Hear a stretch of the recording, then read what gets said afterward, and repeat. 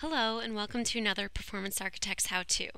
Performance Architects is a business and technology consulting company that helps companies initiate and sustain big changes in their performance management and business intelligence environments and process. This video, along with others on our channel, should help provide some additional insight as you embark on or continue along your EPM and BI journey. Head over to our channel after this video or come back in the future to learn best practices, hear overviews, and take part in lessons we have designed to help you. We are focused on continuing to develop this community, and we welcome any recommendations you might have for future content.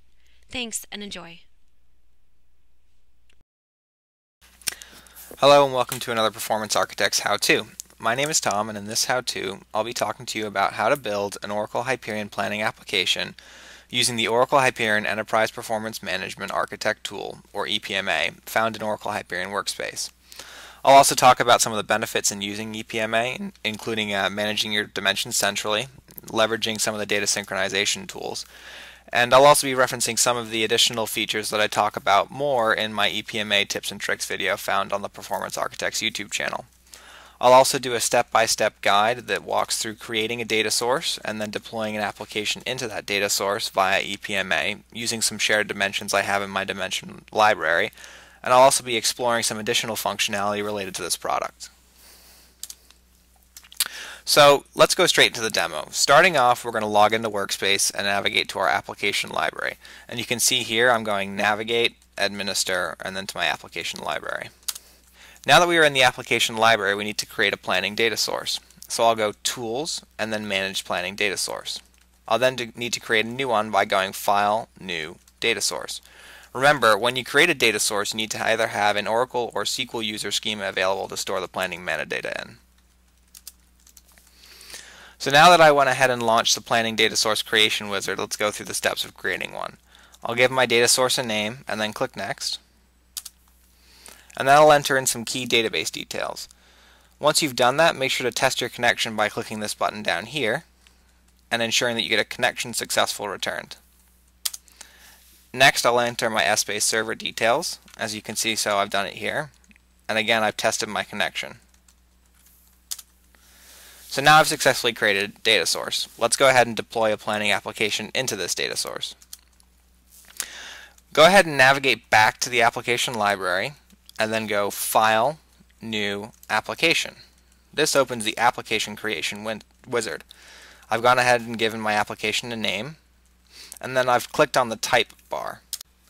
Now that I've selected Planning from this drop-down, I'm presented with a whole new host of options. These include options like your application type, default currency, the plan types you're going to be using, as well as your calendar down here. Let's walk through some of these now. I've gone ahead and selected a default currency of US dollars, but you have several options down here, including the euro, the pound, and the South African rand. I've also selected a general application type, but you also have the option to select something like public sector planning and budgeting. Be sure to evaluate your decisions well ahead of time. I've also gone ahead and fiddled with my time periods dimension. I've chosen base time periods of 12 months. I've started my fiscal year in January. I've started my fiscal year start date in the same calendar year. And I've also gone ahead and used a 4-5-4 distribution. Once I've confirmed that, I'm going to go ahead and select my dimensions. As you can see here, I'm using shared dimensions found in my dimension library. This includes entity, version, scenario, accounts, years, periods, alias, and currency. For currency, I'm using my reporting currency shared dimension. You also have the opportunity to specify a host of custom dimensions. These custom dimensions can also be found in your shared library, or you can create a new one from scratch. After clicking Next, it becomes time to validate your application. Go ahead and click this Validate button here to see if you return any errors. EPMA does a great job of detecting potential errors it finds with your dimensions, so I'm going to go ahead and fix several of these. As you can see here, the period type property has an invalid value for member Q4 in dimension period. It should be set to summary time period for this member. What this really means is go ahead and select your Q4 member and change it to a summary time period. I'm going to go ahead and walk through all of these periods changes now and then validate again. As you can see here, it's validated and all those errors have disappeared. Now I have some errors with my scenarios dimension. I'm going to go ahead and fix those by selecting my start and end year and my start and end periods. This little wizard conveniently opens up your years dimension and allows you to multi-select from there. Once your application is validated successfully, go ahead and deploy the application. Once the application has been deployed, you'll get a completed confirmation message. Any messages or logs can be brought up here. As you can see here, my status is completed and my progress is 100%. So finally, let's just review some of the key benefits in using EPMA. First of all, you can centrally manage your application's metadata and data through a user-friendly interface. You have things like the dimension library to manage your changes to dimensions centrally, and then you have the ability to farm these changes out to individual applications. In brief, this means that you can create one time period's dimension and farm it out to as many applications as you need. Any changes you make to that dimension are reflected in all your applications. It also allows you to sync data between applications using tools like the data synchronization function.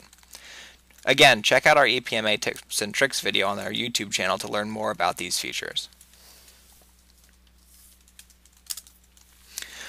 So again, this is how you create a planning application using the EPMA Planning Application Creation Wizard.